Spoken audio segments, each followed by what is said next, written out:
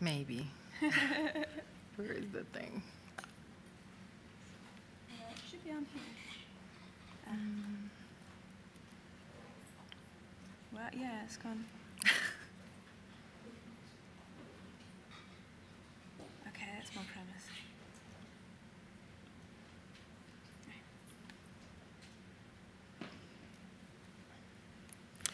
Thank you for inviting me to come over, and thanks everybody for being here early. I'm Monica Munoz-Torres, and I'm from Oregon State University. I work at the Translational and Integrative Sciences Lab, and I'm here to talk about the work of the Monarch Initiative. We are, this is the title that I gave, but I'm hoping that I can tell you a story of how we're leveraging all of the knowledge that we have about the semantic relationships between biological entities. First of all, I want to acknowledge that this is not my work, but the work of an incredible team, many of whom are here with a pair, are marked the people that are actually walking around BOSC or gave presentations. Melissa Hindle, Chris Mungle, and Peter Robinson lead our efforts. Under the understanding that one of the core pursuits in biology and biomedicine is to actually find this correlation of phenotypic outcomes and disease with genetic variation and environmental factors, we have based all of the work of the Monarch Initiative.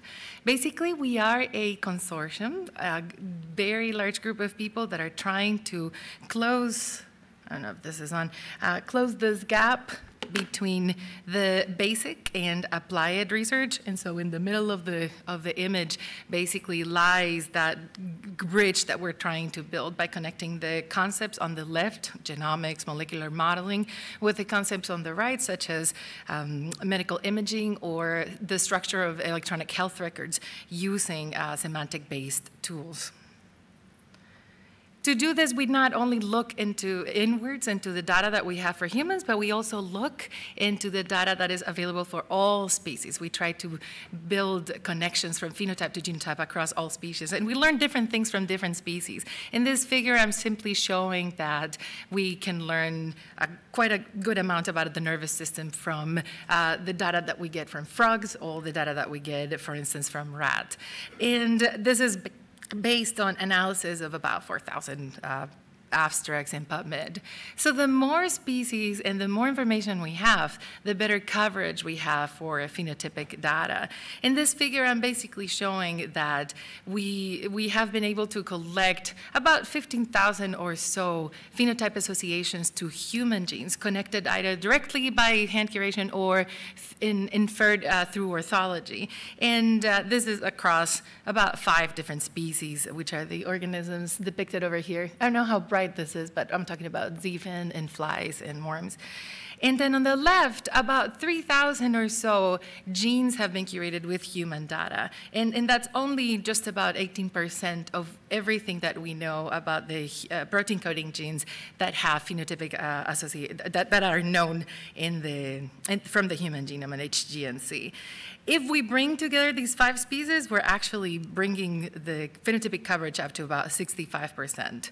This is a busy graph, but basically it is trying to explain that the Monarch Initiative brings diverse data, including genes and mechanism and context, phenotypes and diseases. We bring all of this data from a variety of different sources, including the model organism databases as well as non-model organisms, and bring all of this through a disparate array of ontologies and trying to integrate it with an integration layer by basically connecting non-specific or non-species-specific ontologies that try to unify the species-specific ones. This is more of a condensed version of what that big image shows. And it basically, I wanted to add it perhaps redundantly because it wanted to highlight that we have a data ingest pipeline that helps us bring this diverse source data, as well as that we can add multiple ontologies to the Monarch integration layer to build a combined knowledge and data graph, the integrated graph, which we disseminate through SciGraph and Golar with an API that Deepak explained yesterday. It's a lightweight API that allows us to provide access to all of our users. This is an example that you can come talk to me, or you can see in my poster in a very brief commentary on this is that we are actually capable of doing fuzzy phenotype matching, which has allowed clinicians to be able to diagnose patients that may have similarly but not really overlapping phenotypes using semantic tools. These are some of our tools, a variant prioritization tool based on the predicted pathogenicity, as well as standards to be able to distribute information about phenotypes. That's called phenopackets. And then at the bottom, we have the human phenotype ontology and Mondo, which are our standards, our flagship ontologies, and allow us to basically say, this is how we're leveraging phenotypes in order to bridge the gap or the knowledge gap that we currently have.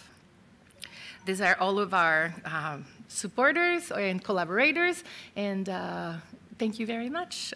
You can find more about Monarch Initiative, about us and the monarchinitiative.org site and the people around the room. Cheers.